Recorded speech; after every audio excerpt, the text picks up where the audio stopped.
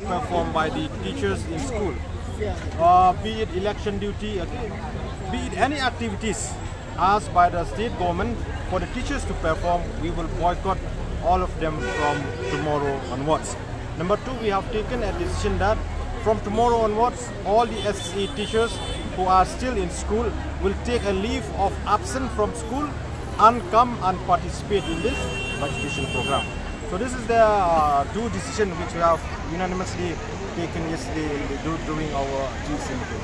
But the education minister had claimed that the government had done its duty in as far as ensure speedy release of the funds from the center. What do you have to say?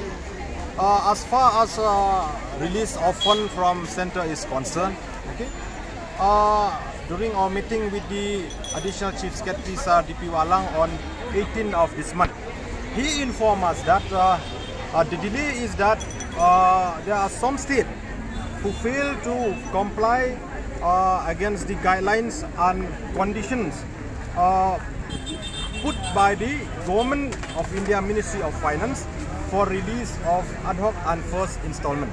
And he also informed us that as far as Meghalaya state is concerned, all the required documents related for release of ad hoc and first installment have submitted by the state of Meghalaya to the Government of India.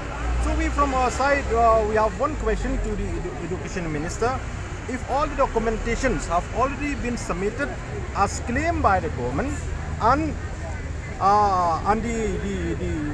there are some other states who have not fulfilled those criteria, then why we the SSA teachers, or why the state of Meghalaya is to be suffer?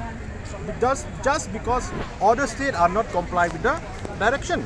So if that is the case, we just want to request, okay, our Honorable Education Minister and also our Honorable Chief Minister Sir Sangma, please come with us here and let us protest together against the Government of India. If that is the case, that all documentations have been released and it is because the other state have not complied with the direction given by the Ministry of Finance. The Ministry of Finance did not release the ad hoc and the first installment to the Government of Meghalaya.